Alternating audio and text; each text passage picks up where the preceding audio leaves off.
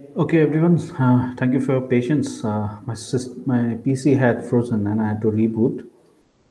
So let's just go back to the slides where we had stopped in yesterday's class. So I thought maybe I'll just do some of the problems because some of you had been, asking me, had been sending me the problems that you had solved. So instead of that, let's just do those problems which I had given in yesterday's class. Okay, so I'll quickly show that to you.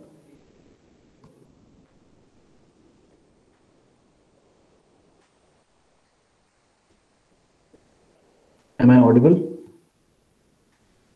Yes, sir. Yes, sir. Okay, just let me know when you can see my screen. Okay.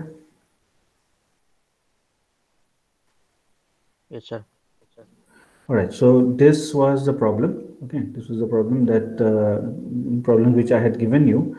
The second and the third one. Let me just grab the second one. I think the first one we had already done. Question number one we had already done. Go to question number two.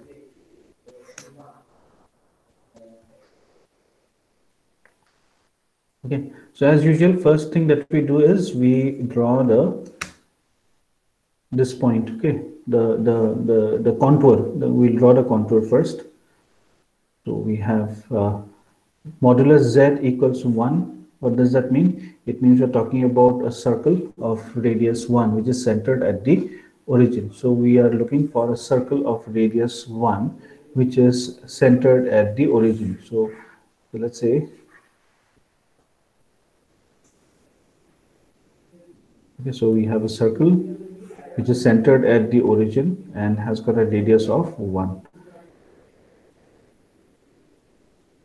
Okay.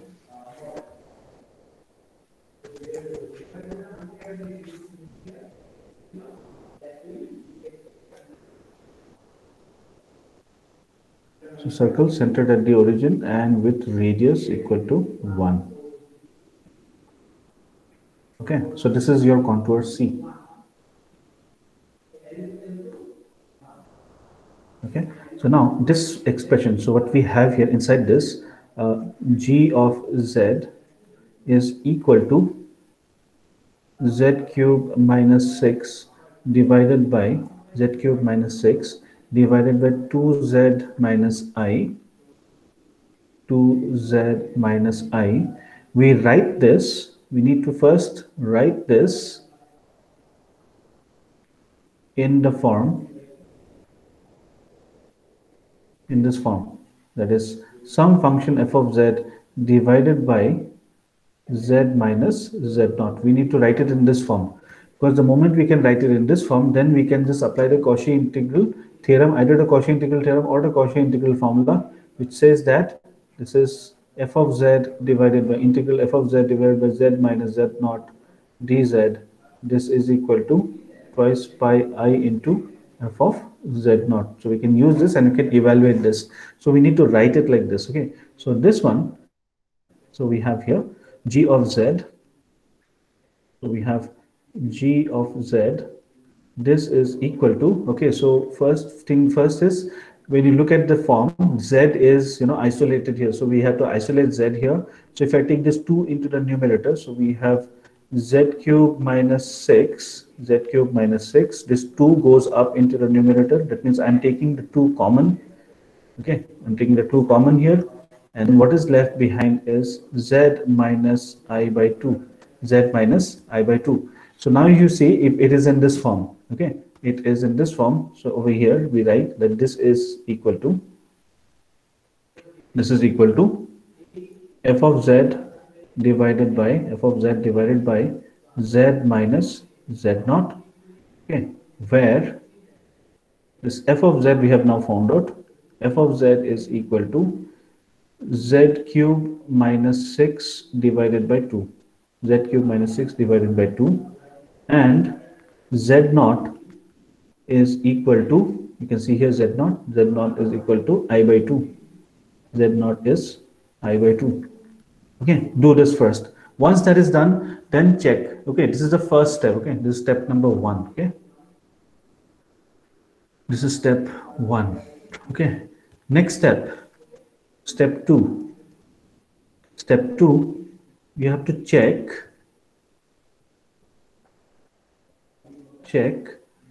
if Z naught lies inside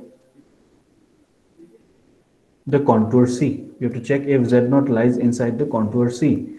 Okay. Then, if yes, okay, there are two possibilities. If it lies, either it could be yes, either it could lie, or it could not lie. Okay, so we have two possibilities here. So either this Z, that is Z naught that we have identified, either it lies inside a C, that is yes, or it does not lie inside this. Okay, so if it lies inside the C, then we have to apply, the Cauchy's integral formula. Okay, and if it does not lie inside C, then we don't have to worry about this. We just apply the Cauchy integral theorem, and that is going to give us the result of the integral will be directly 0. Okay, so this is what we need to do. So in this case, where is Z naught? Z naught is I. So where is I? Sorry, Z naught is I by 2. Now you see, this is a circle of radius I, right? So what is this point on the real axis? This point is 1, right? This point is 1 because the distance should be equal to 1. This point is 1. What is this point? This point is I. What is this point? This point is minus 1. And what about this point? This point is minus I. So where is I by 2? I by 2 is somewhere along the imaginary axis. It's halfway between the origin and I. So I by 2 is over here. So this is my Z naught. Z naught, which is I by 2. So in this case, which is applicable? Which is applicable? The Cauchy integral formula or the Cauchy integral theorem? Which one do we apply? Anyone? Which one do we apply? The CIF or the CIT? CIF. The Cauchy integral formula, because it lies inside this, so we have to apply this. So accordingly, so therefore, this integral that we have here, okay, this integral, so therefore, this integration, closed loop integral over C of Z cube minus 6 divided by 2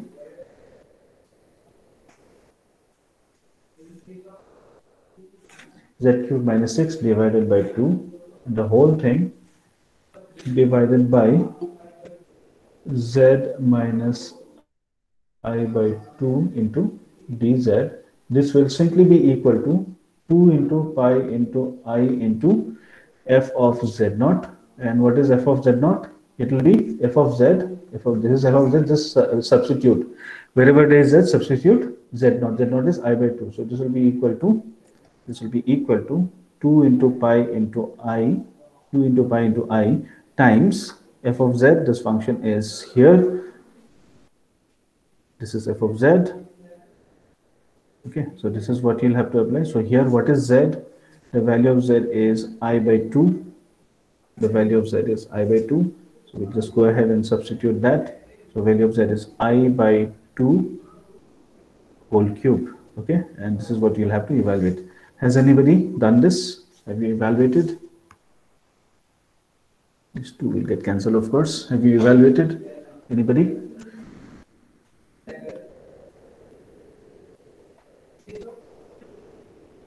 The answer should be, I have already evaluated this. The answer should be pi by 8. The answer should be pi by 8 minus 6 pi I. Okay, please verify this. Okay, the answer should be pi by 8 minus 6 pi I. If you get this, then that's the correct answer. Is this clear? Is this clear? Yes, sir. Okay, Yes, so sir. now let's go to the next. Yeah, let's go to the next problem. The next problem is this. Again, let me grab this. We have to integrate over each of these. Okay.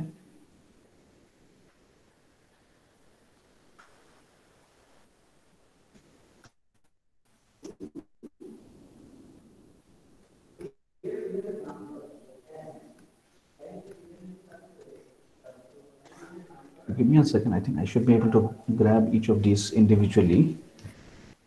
Just give me a second, okay?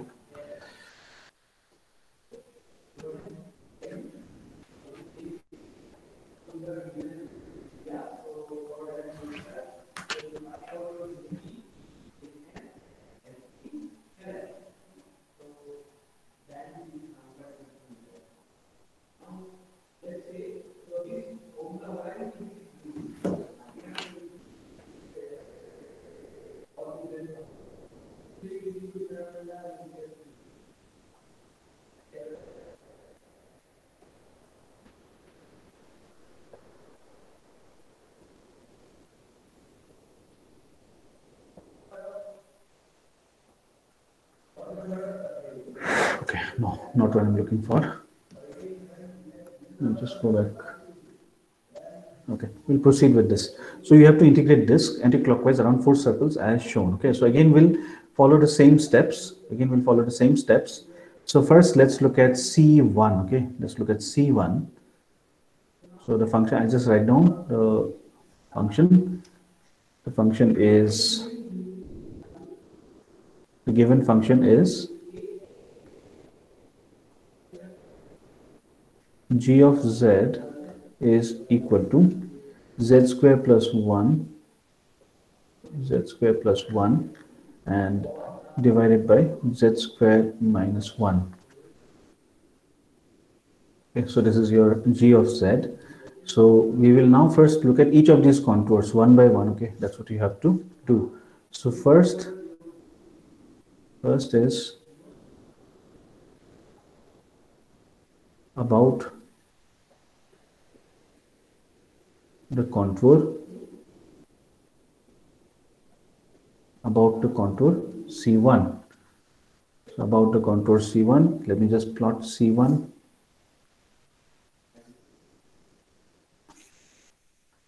So where is C1? C1 is this one. Okay, it just touches the origin.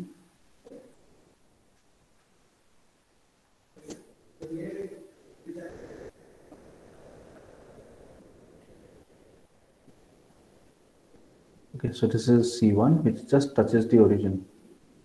Okay, C1, real Z, imaginary Z. Okay, and then here we have, of course, C1, the center of C1. The center of C1 is 1. The center of C1 is 1. Okay, so now let's just write this g of z in this form. So remember, we have to write it in this form. G of z has to be written in this form. F of z, some function f of z divided by z minus z naught. It has to be written this way. So let's just go ahead and do that. G of z is equal to z square plus 1 divided by, okay, so in the denominator, we don't worry too much about the numerator, we just need to worry about the denominator. The denominator, how do we factorize this? Okay, so how do we factorize the denominator? So we have z square minus 1. So z square minus 1 can be written as z plus 1 into z minus 1. So factorize it this way. So z plus 1 into z minus 1. Z plus 1 into z minus 1. So it means, what this means is, this means that g of z, okay, this g of z is not analytic. G of z is not analytic at z equals plus or minus 1. Okay, at these 2 points it is not analytic. So essentially what we have here is this, at this point, okay, this point, that is at plus 1, okay, at this point z equals plus 1 is this point, and z equals minus 1, which is this point. Okay, minus 1 is here. At these 2 points it is not analytic, but we don't care about this plus or minus 1. Okay, let me draw it here. So this is one point where it is not analytic, and this is another point where it is not analytic. You can see here, this this only z equals plus 1, it lies inside. Okay, only z equals plus 1 lies inside. So only only z equals plus 1 lies within this contour C1. Only z equals plus 1 lies within contour C1. So therefore, we can rewrite this g of z. We could rewrite it like this g of z, because ultimately we have to write it in this form. G of z can be written as z square plus 1. Okay, if I put z equals plus 1, z equals plus 1, 1 plus 1, this is going to give us 2, 1 minus 1, this is going to give us 0. So this is the factor which will keep in the denominator, and z plus 1 will take it up into the numerator. So z square plus 1 divided by z plus 1, and z minus 1 will leave it in the denominator. So z minus 1, this is what we have here. Okay, so from here, when we look at it and when we compare with this standard form, so therefore this implies that f of z, f of z is your z square plus 1 divided by z plus 1. This is your f of z. Okay, so therefore, if you want to integrate, over c1 this function g of z dz, this is equal to integration over c1 f of z, which is, in this case, let's call this as f1. Okay, integration of f1 of z, sorry, integration of f1 of z dz divided by z minus 1,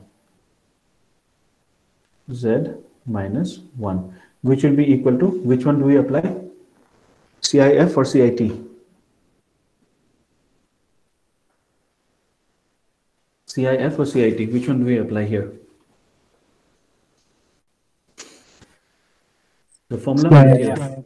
The Cauchy integral formula again, because the singularity is included inside. There is a singularity inside, so we'll apply CIF. So the formula will be, the expression will be twice pi I, 2 into pi into I into the value of the function at 1. Okay, so this will be equal to 2 pi I times, so here we'll have 1 square plus 1 divided by 1 plus 1. 1 square plus 1 is 1 plus 1 is 2, and this will get cancelled, so eventually we will be left behind this 2 pi I. So this is the answer for the first one. Is that clear? Okay, next, along the contour C2. Okay, about the contour C2.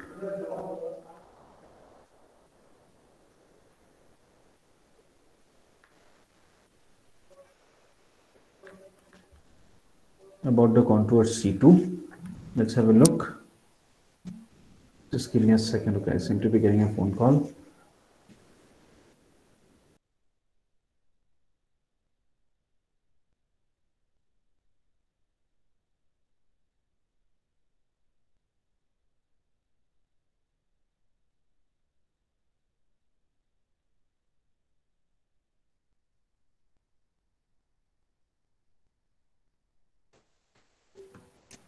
Okay, back to this. So we have C2, which is C2. C2 is this, right? It goes slightly off towards the left side. Okay, so C2 is similar to C1. Okay, C2 is similar to C1, but only it goes slightly towards the left. Along C2,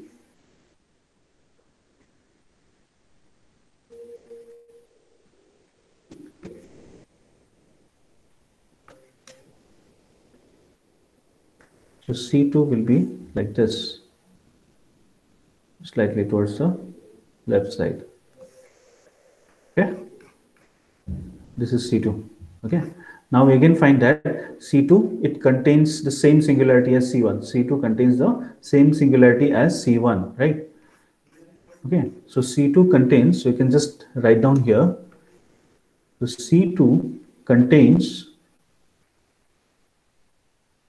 the same singularity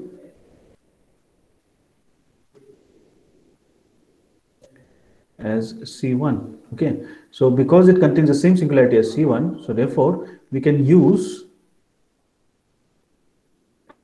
using using the deformation of path,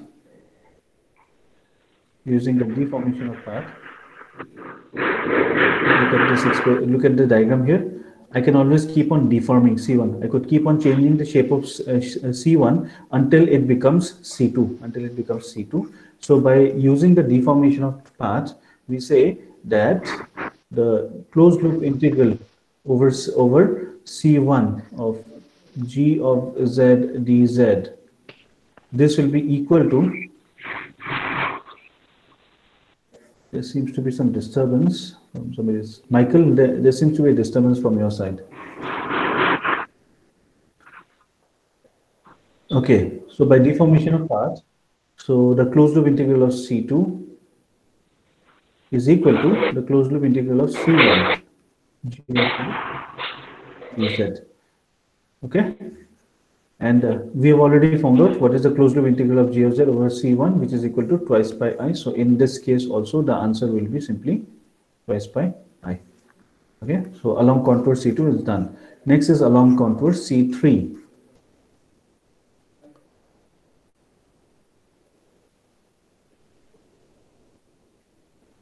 About the contour C3. So again, diagram, take it from here.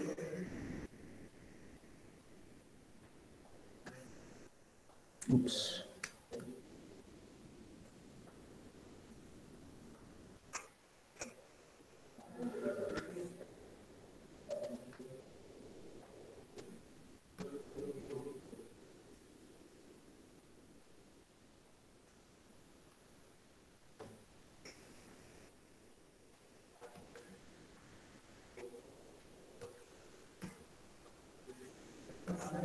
So now for C3,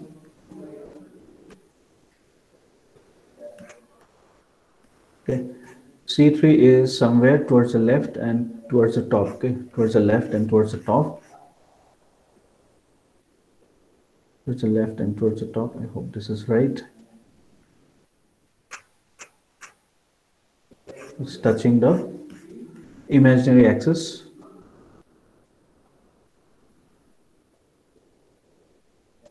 Okay.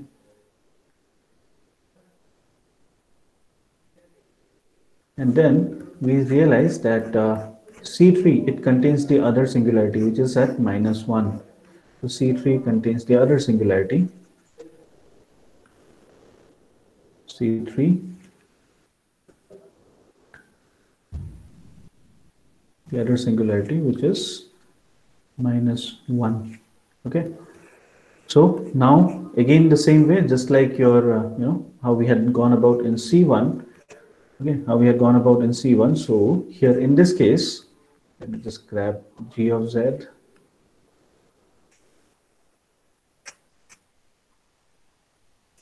Okay, so this is your g of z.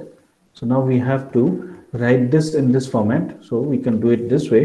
This could be written as, oops.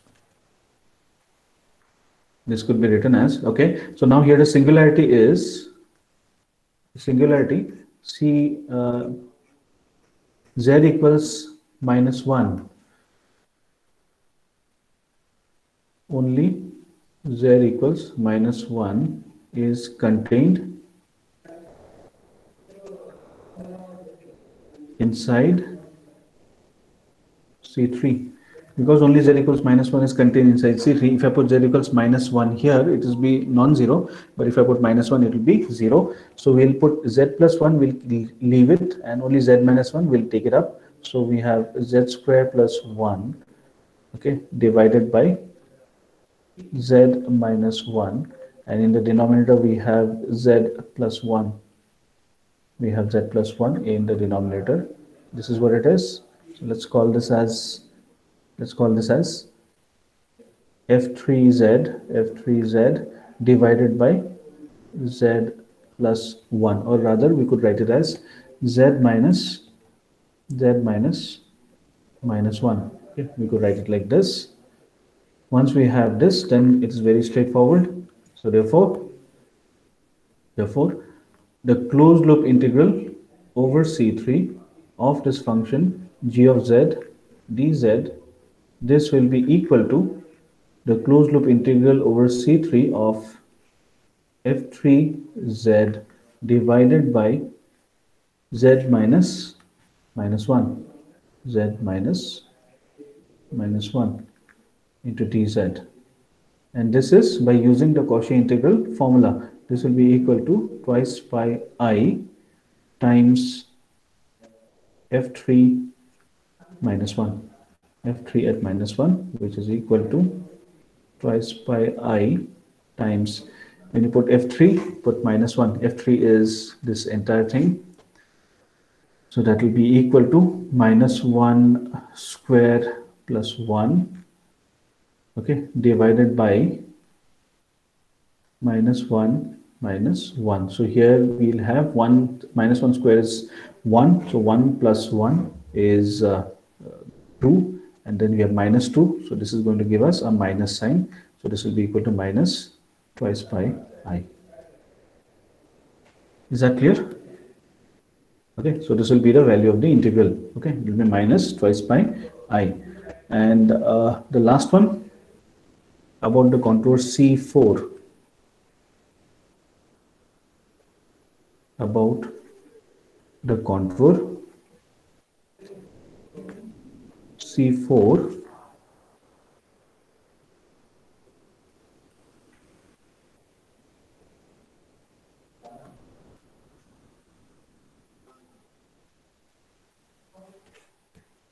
where is C4? C4 is somewhere here. It touches, it goes to the origin and it touches the real axis.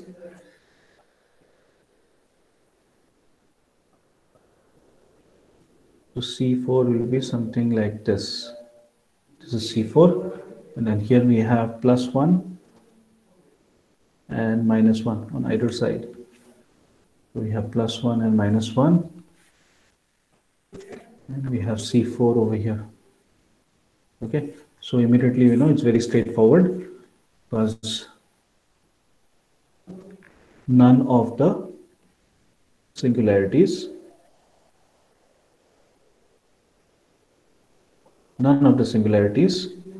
lie within none of the singularities lie within C4. So therefore, what will be the answer? Using the Cauchy integral theorem. Okay, if it does not lie, using Cauchy integral theorem, that means the function is analytic everywhere inside C4. The function is analytic everywhere inside C4. If the function is analytic everywhere inside C4, then by Cauchy integral theorem, its closed loop integral over C4, okay, this will be equal to 0. Is that clear? Is that clear to everyone? Yes, sir. Yes. Yes, sir. Yes, Yes, sir. yes, sir. Another scenario like this. Yeah. Okay, so what if I have another scenario like this? Let's say C5, okay?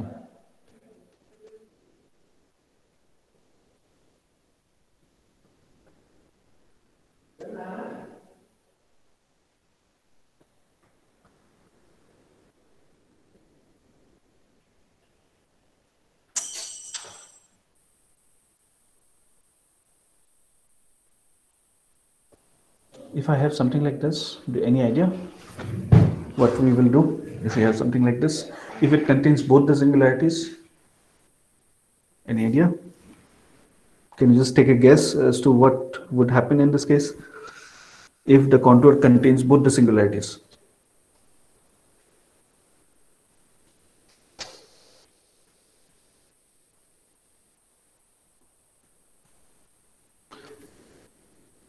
Can anyone think of some way by which you can evaluate this?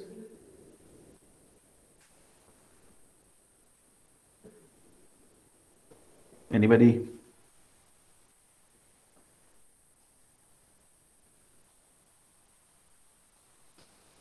Think about it. What will happen here? Okay, I'll leave this to you as a homework. All right, everyone. Yes, sir. Yes, sir. So this is your homework. Okay, Okay, sir. what will happen in this case? Okay, sir.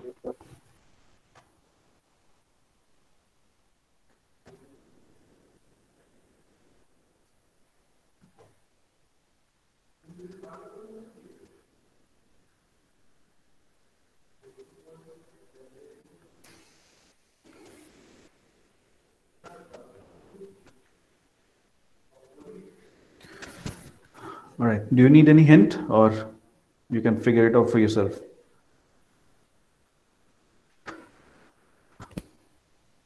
The answer is there in the slides. Okay, just look at the slides. Some previous slides, you'll get the answer. All right. Okay, sir. Okay. All right. I'll just give you a hint. Okay, to make things easier for you.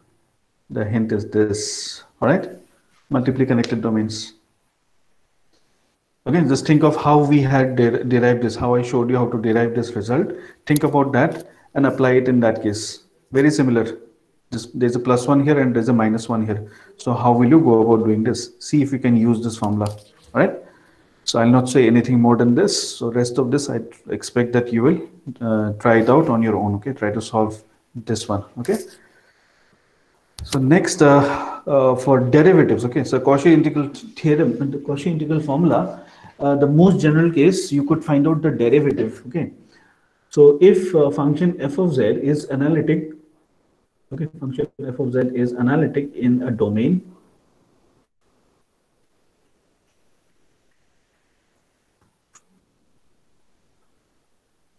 A function f of z is, first of all, it is analytic in a domain, then it has got derivatives of all orders.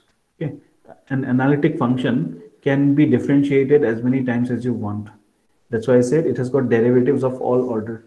Analytic function, if a function is analytic in a domain, it has derivatives of all orders. All orders means you can keep on differentiating the function again and again and again. Okay, if there is if you can keep on differentiating a function again and again and again, what does it tell you about that function? Does anybody know? Suppose there is a function which I can go on differentiating again and again and again. What does that tell you about that function? If a function, if a function can be differentiated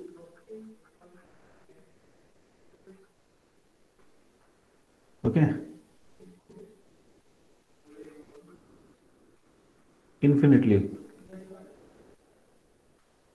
then the function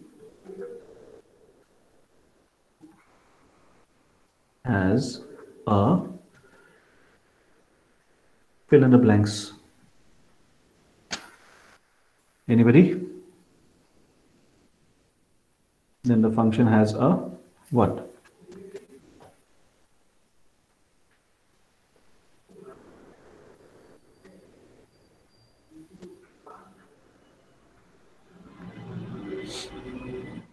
Some representation. Yeah. Transcendental functions. Transcendental functions. What are transcendental functions? Sir, was derivatives, sir. I remember the derivatives don't vanish. Like if you keep on differentiating. Okay, but why do they not vanish? Why do they not vanish? That's what I'm asking. Why do the derivatives not vanish? Because they have some kind of a representation. They can be represented in a special way. What is that representation?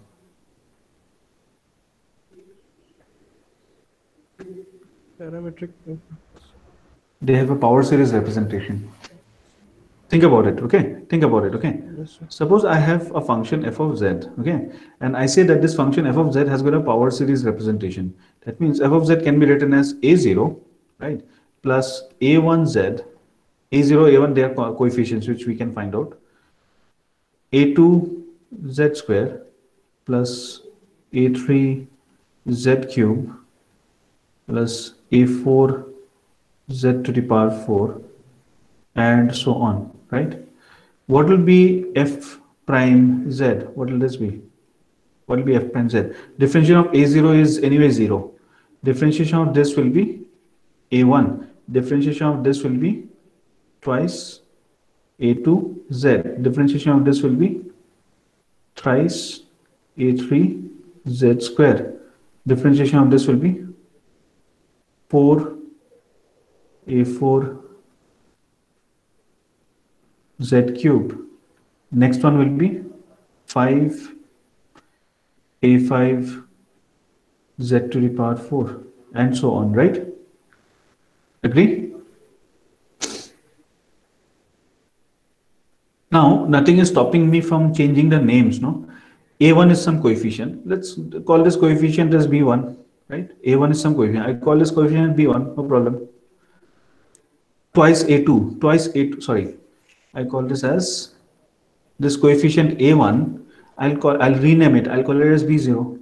This coefficient twice a2, let me call it as b1. This coefficient 3a3, let me call it as b2. This coefficient 4a4, let me call it as b3. This coefficient, let me call it as b4. Right? I could do that now. But then what is the difference between this one and this one? You see, this function f of z is a power series, right?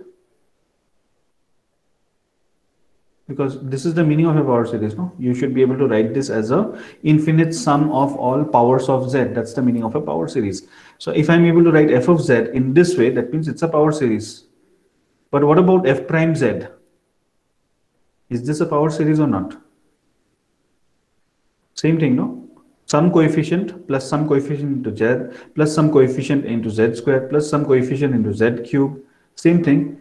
This is also a power series. Yes or no? Right? Everyone? This is clear? Yes, sir. So Yes, sir. therefore, what about f double prime? What about f double prime z? What will this be equal to? Differentiation of b0 is 0. Differentiation of this will be b1z. Sorry, this one, differentiation of this will be simply b1. Differentiation of this will be twice b2z. Differentiation of this will be thrice b3z square plus 4b4 z cube and so on, and which I could, there is nothing stopping me from redefining it. I'll call it as c0 plus this c1z plus c2z square plus c3z cube and so on. This is also a power series, right? Yes or no? This is also a power series. So I could go on differentiating. Okay, eventually this I could differentiate it n number of times. This also a power series.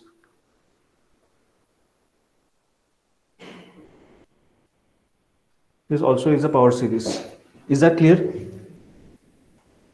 Is that clear? Yes. So what we have learned from here is, Yes, sir. yeah, that means you can differentiate. If you can differentiate infinitely, if you can differentiate something infinitely, what it means is you are having derivatives of all orders.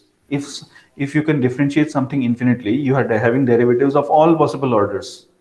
Okay, so if a function has, let's go backwards now. If a function has power series representation, it can be differentiated infinitely.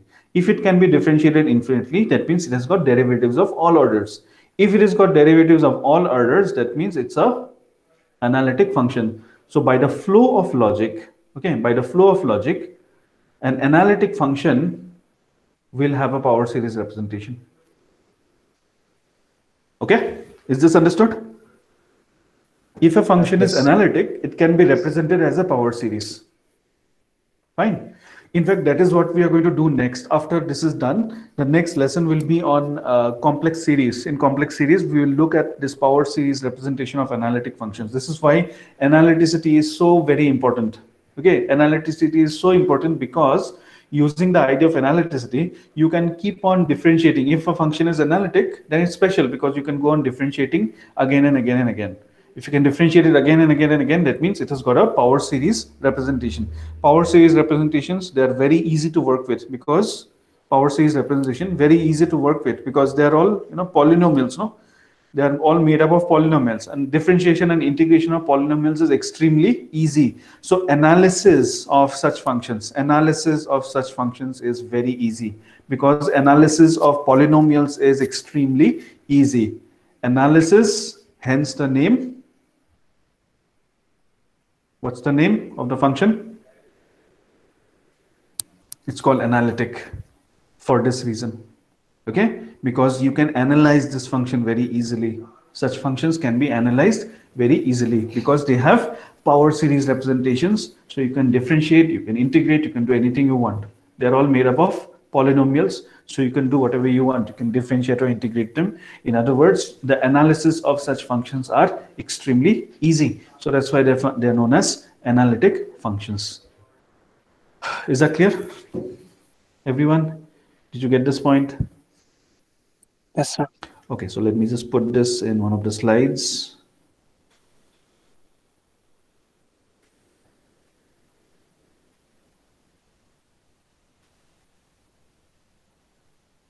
All right, so coming back to this. So if a function is analytic in a domain D, it has derivatives of all possible orders in the same domain D, okay? And which are also, and each of these derivatives are also analytic. We just saw, right? If a function f is, if the function f is analytic, then it can be differentiated and its derivative is f prime. F prime is also having a power series representation. So by that same logic, no, an analytic function will have a power series representation and vice versa. So f prime, the derivative also has got a power series representation. So f prime is also analytic. So each and every derivative will also be analytic function. Okay, then the values of these derivatives, we can find out the values of these derivatives. I think there is a mistake in the formula here. They should be okay, but this is anyway 0, so that's fine.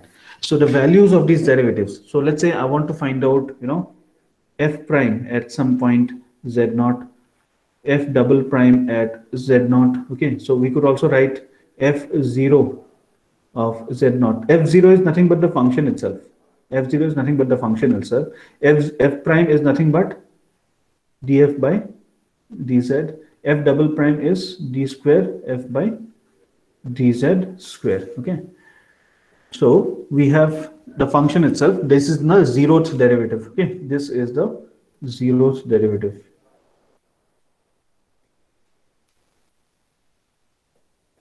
This is known as the zeroth derivative. The function itself is the zeroth derivative.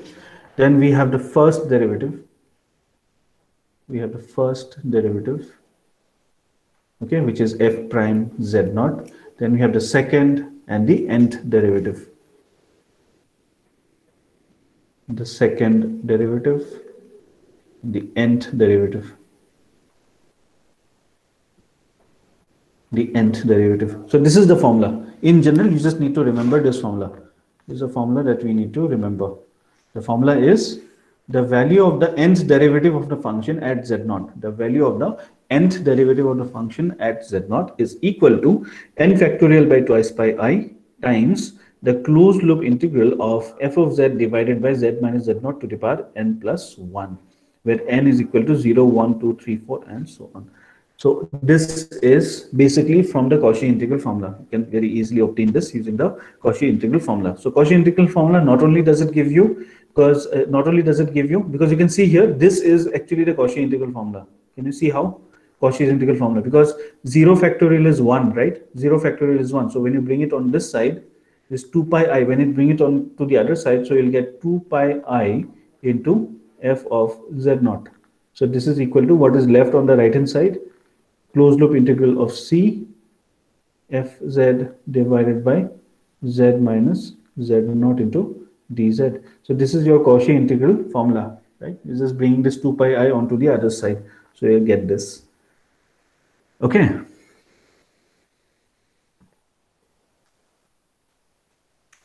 Now going back here, let's now see the proof of this one. Okay, so this is what we have to prove. We have to prove that the nth derivative of z0 is equal to n factorial by twice pi I into the closed loop integral of f of z by z minus z0 to the power n plus 1. Okay. Okay, so what we can do is this can be proved through differentiation under the integral sign. Differentiation under the integral sign. If you do that, then you can very easily prove this. Okay, so from the Cauchy's integral formula, we have this. We start from the Cauchy's integral formula. This is the Cauchy's integral formula. Then from this equation number 1, what we do is we replace z with, sorry, we replace this one, z0 with z0 plus delta. So here what we do is, in the Cauchy integral formula over here, this z0 will replace with z0 plus delta z. Okay, we replace this with z0 plus delta z. So here the argument becomes z0 plus delta z, and here we have f of z, then z minus z0. This z0 I replace it with, z0 plus delta z, because there is a minus sign, so both of these become minus. So that's what we do here. Then what we will do now is we'll find out the difference quotient, that is this minus this. Okay, this equation that we have, the first equation, sorry, the second equation, the left hand side, the second equation minus the first equation, this equation minus this, divided by delta z. Okay, so f of z naught plus delta z minus f of z naught divided by delta z. So that will be equal to this integral minus this integral, and of course you have to divide by delta z. So what I did was 1 by twice pi I, you took it common, 1 by twice pi I, you take it common, and because I'm dividing by delta z, I put a delta z here, and inside the integral we'll have this one, f of z, we take it outside because f of z is common here. So f of z, we take it outside, and then what will be left behind is only the denominator. So 1 by z minus z naught minus delta z minus 1 by z minus z naught. So this is what we did, just the basic algebraic manipulation. That's all. Okay, everybody clear with this? Is this okay Yes, sir. to everyone? Yes. Okay. Yes. So this is what we got. Okay. Yeah. So this is what we Yes, got. sir. So now what we do is we just add these two together. So this is easy because the LCM will be this multiplied by this. Okay. The LCM will be this multiplied by this. That is your LCM. And then when you divide by this, then what is left behind is z minus z naught. So z minus z naught comes here. Z minus z naught. And then minus when you divide by z minus z naught. So this will be left. So minus z minus z plus z naught plus delta z. Okay, this is what we have, and we can see immediately that some of these will get cancelled out. Plus z and here plus z and minus z will get cancelled out. This plus z and minus z will get cancelled out, and minus z naught and plus z naught will get cancelled out, and as a result only delta z is going to remain here. Okay, so this is the delta z. Okay, so what we do is, again, we get this f of z, we bring this back over here, and we also again see that this delta z will cancel out this delta z. Okay, so as a result, this is what we have here, f of z, we bring it back here into the numerator. So 1 by twice pi I f of z divided by z minus z naught minus delta z, z minus z naught into dz. Okay, then here what we do is we add and subtract. Okay, plus 1 by twice pi I, we just add and subtract this quantity, f of z dz by divided by z minus z naught square minus the same thing, we just add and subtract. No harm, right? No problem, we can just do that.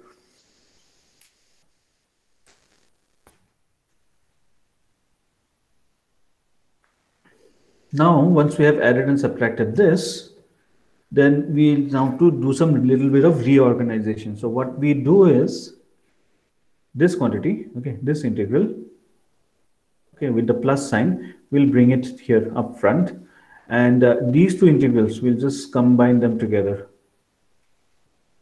Let me use some other color.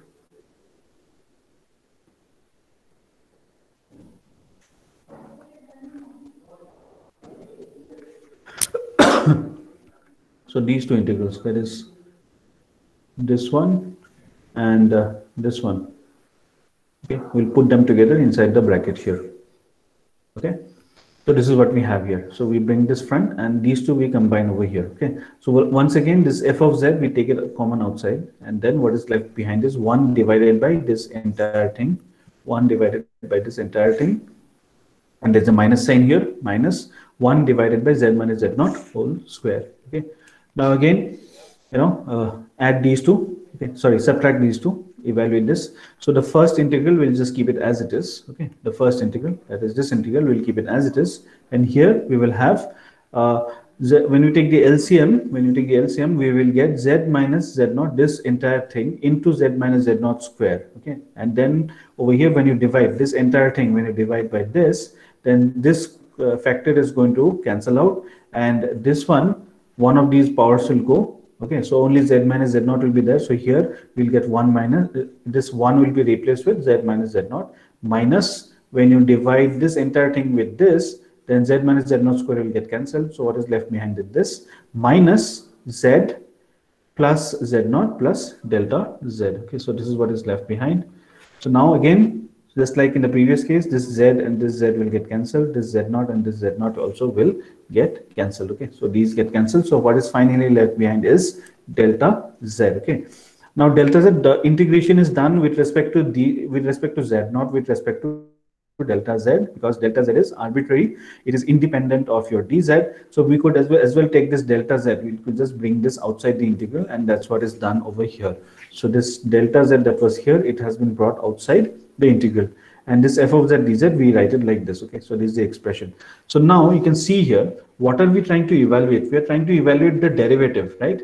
We are trying to evaluate the derivative. Now think about it. Okay, just think about this. What do we have on the left hand side? On the left hand side, we have f of z naught plus delta z, okay, minus f of z naught, and the whole thing divided by delta z. So if I take this entire thing, if I take a limit as delta z tends to 0, if I take delta z tends to 0, then this is going to give me df by dz evaluated at z equals z naught, because z naught is what we're considering here. So in other words, this is going to give me f prime at z naught. This is what is going to give me. Okay, this is what will give me. And then as per the theorem, what is f prime z naught is supposed to be? F prime z naught, what is it supposed to be? It is supposed to be this quantity, 1 factorial by twice pi I into, this is supposed to be, let me write down here. So this is supposed to be equal to 1 factorial divided by twice pi I. Okay, I'm just writing this down here. Closed loop integral of f of z divided by z minus z naught square into dz, right? So this quantity is supposed to be equal to this. And over here, if you look at it, if you go back to that slide,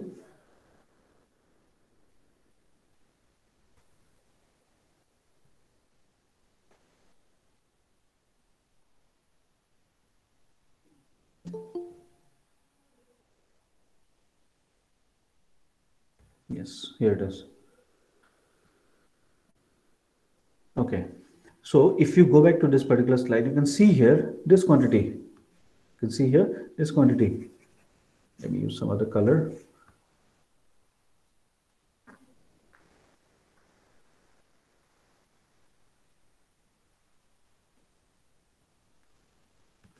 Again, this quantity, this entire quantity that we have is the same as this quantity, right? It's the same as this quantity.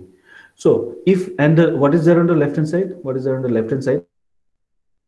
The left hand side is that quantity, which if I take the limit as delta z tends to 0, if I take this quantity, if I take the limit as delta z tends to 0, it will give me this. It will give me the derivative. If I take the limit as delta z tends to 0, it will give me the derivative. And on the right hand side, we have two terms. We have this quantity and this quantity. This quantity that we see here, which is the same as this, is equal to whatever is supposed to be on the right hand side. Okay, and you can see this quantity is independent of your delta z. So if I make delta z tends towards 0, this will remain unaffected. Okay, if I make delta z tends towards 0, this term is independent of delta z. So when I make delta z tends towards 0, this will be unaffected. So essentially what we need to show is this. If we can show, okay, if we can show, we need to show this. We need to show, okay, we need to show that if I take the limit as delta z tends towards 0, okay, of the on the LHS, okay, on the LHS, I take as limit delta z tends towards 0 on the LHS, this will be equal to this quantity on the right hand side, which is 1 by 2 pi I, okay, integration f dz by uh, z minus z naught square. This is what we have on the right hand side, plus we have limit as delta z tends to 0, because this limit is not going to affect this, it is independent of delta z. And what we'll have here is this entire quantity, okay, the second term, the second term.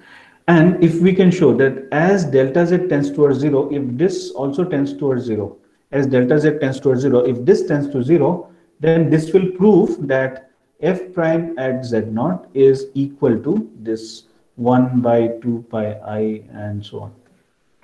Okay, so effectively, what is the next thing that we have to do? Next thing, we have to consider the second integral, the second term that we have here. And this second term, if we can show that as delta z tends towards 0, this second term will also tend towards 0. Okay, but this is not so easy as it looks, because you could just argue that, okay, there is a delta z in the numerator, right? I could just make it 0, then 0 into anything is 0. But then you have to remember that there is a delta z in the denominator inside the integral also. So it is not so straightforward as simply assuming that this is going to go towards 0, because right, this is going to become extremely small, right? So we need to take care of all of these. Okay, so that's what we are going to prove now. Okay,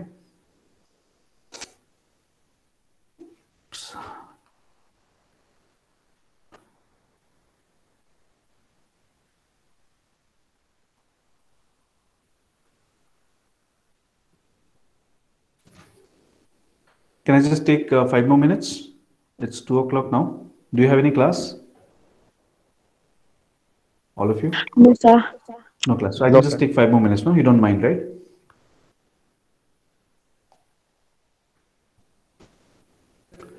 Is that okay? Yes. Yes, sir. Okay, great.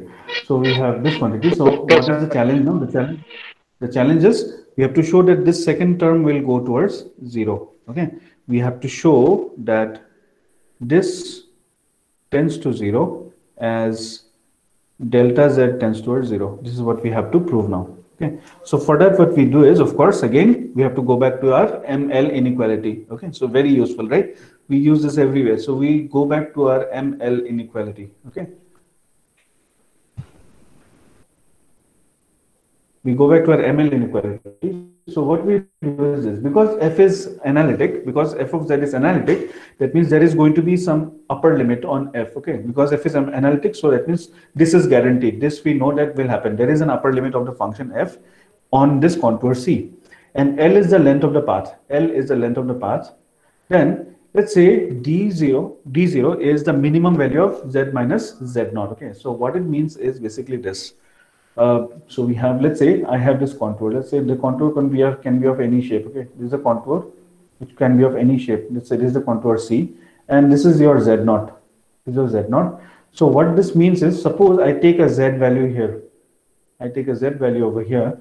Then this distance between these 2 points. Okay, this distance between these 2 points. This distance is z minus z naught. This distance is z minus z naught. Okay, distance between any 2 points is more or less z minus z naught. So what we are having here is d0. d0 is the minimum distance.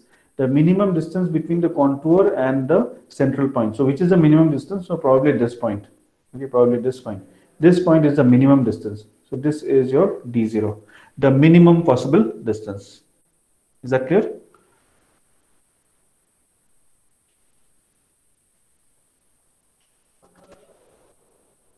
Okay, so this is the meaning of d0. d0 is the minimum possible distance between the point z0 and a point on the contour. Okay, then we can just apply the ML inequality on the second integral of the left hand side. That is, on this left hand side, we can just apply the ML inequality on the second term. Okay, and when you do that, this is what you get. This is what you get. So 1 by twice pi I, forget about it because it's a constant. So we have delta of, okay, we have delta z, then integral of f of z dz, and this entire quantity, this will be less than m into L. Okay, just see how this happens. Okay, this quantity, this function f of z, okay, this is going to give us m, because this f of z has got an upper limit, so this m comes from here. Okay, then this 1 by z minus z naught minus delta z. Okay, 1 by z minus z naught minus delta z. What is this going to give us? This is going to give us, because you see we have assumed this minimum z minus z naught. That means z minus z naught, this modulus, will always be greater than d0, right? Because d0 is the minimum value, no? d0 is the minimum value. So for any point, the z minus z naught will be greater than d0. So if that is the case, then 1 by z minus z naught will be less than 1 by d0. Okay, so this is going to give us this z minus z naught is, I'll just replace it with d0 minus just the modulus of delta z. Okay, this z minus z naught is going to give us 1 by d0, and it will be less. There will be a less than symbol because z minus z naught is greater than d0. So 1 by z minus z naught will be less than 1 by d0. Okay, so z minus z naught is going to contribute this 1 by d0 minus delta z. And the last one, that is 1 by z minus z naught square, this term, okay, this last term, this is going to give us simply 1 by d0 square, because z minus z naught modulus of this is, you know, is greater than d0. So 1 by that, so 1 by d naught square. So when you combine these together, okay, when you combine these three together, what you're going to get, we'll get in the numerator, we'll get a m here, and in the denominator, we will get d0 square, we'll get a d0 square, and we have d0 minus modulus delta z. So this is what we will get, right? So this is the upper limit of the integrand, this integrand that we have here, the upper limit, this integrand, this one's upper limit. This is the upper limit. And then what is the length of the path? The length of the path is L. So all you need to do is, when you apply the ML inequality, this integrand, the result will be less than this into L. So one more L is going to come here. So M into L, d naught square divided by d naught minus modulus of delta z. And there is a delta z here. You take the modulus of that also. Is that clear?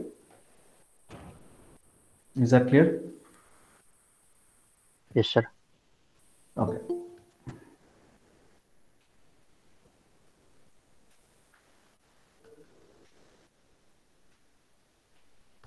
So now coming back to this, okay, this is from the ML inequality. So now you can just have a look at this. Delta z, if it tends to 0, delta z, when it tends to 0, the denominator, what will happen? The denominator, when delta z tends towards 0, the denominator will just tend towards d naught cube, right? When delta z tends towards 0, this is going to get smaller and smaller and smaller. So d naught square into d naught, it will tend toward d naught cube. But what about the numerator?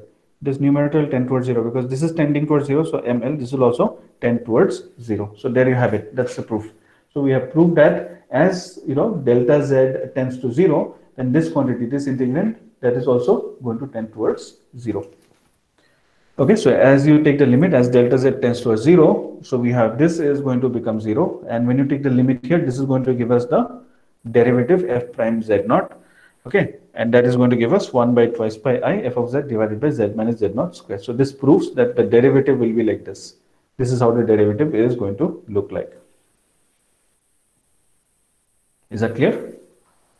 Okay, so higher order derivatives also you can obtain in a similar manner. Okay, so I think we can stop here today. If you have any questions, you may ask me.